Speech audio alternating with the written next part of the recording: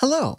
A couple of days ago, I posted a snippet of a stream where I went over how to position the chat in OBS in a fun way, and people seem to like learning some features and functions, so I figured I'll show you another thing that is very useful that I use quite a bit. First of all, I'm using OBS 30.0.2, it should be the latest version for me, and I'm gonna rearrange some of my docks. If you cannot drag and drop these around, you can go up here and make sure that your lock docks is unticked. Now I can drag these around and mix and match to my heart's content.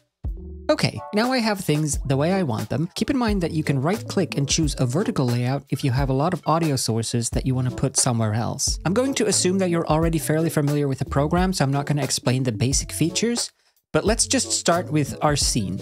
I'm going to rename this Gameplay. This will be our gaming scene. I'm going to set up another scene that I'm just going to name a bunch of underscores, and I'm not going to use this for anything. This is just to separate scenes and assets. So I'm going to call this one Webcam. In the gameplay scene, if I were to right click and add a camera, I'm going to use an image for tutorial purposes, and you can position it where you want your camera to be. Now, I can apply things directly to my camera. For example, I can add a color correction filter. If I now add the camera back into our just chatting scene, it'll have all of the same effects because I've applied it to the camera that I've then referenced here as well. There are two ways you can get around this. If instead of applying our filters to the face cam directly, we put the camera into a group. And let's rename this group Effects. Now, anything else I add into this group will also receive the same effects.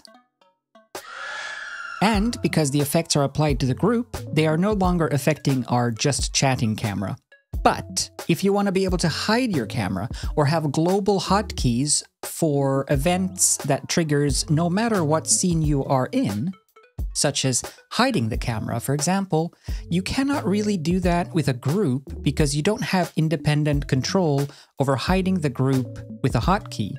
So this would work the same for setting it up with hotkeys or with a Stream Deck, but instead of adding your camera here, you add your camera here. In your dedicated webcam scene, the contents of this scene will be hotkeyable no matter what scene you're in. In this asset scene, I'm going to add some effects to the camera, such as show transition, slide, I'll set it to slide to the right, and a hide transition slide set to left. I'm also going to set the show transition to 1000 milliseconds, 1 second, and the hide transition to 2000, 2 seconds. Now when I hide the camera, it slides off screen, and when I show the camera, it slides on screen. And because it's in a dedicated scene, I can add this scene into anything else that I want. Any other scene that I have, I can add my face cam scene, position it the way I want it to, and add it to another scene. And no matter what I do, I can always trigger the hotkey back in the webcam scene. If I set these hotkeys to my numpad for a second, because I don't have a Stream Deck plugged into this computer, I can now hit my hotkey and hide and show my camera no matter where I am, because it's inside of the webcam scene and it works with whatever scene you add it into. And anything you keep adding into this scene will show up in all of your scenes that are referencing the same scene, that are using the same camera scene. And if you apply filters to your webcam scene, you are essentially applying it to the whole set. But if you apply effects separately within the scene, then it'll only apply to that layer. So that's it. That's how you can set up a global scene that you can access from any other scene in OBS using hotkeys or an Elgato Stream Deck, or however you choose to control your OBS setup. I hope this was somewhat informative and somewhat useful to someone. I know that I didn't go over anything in terms of settings and stuff. If you do want me to go over that and show you more in depth how to set it up so that you can use OBS in a more efficient way, let me know and I'll make another one of these.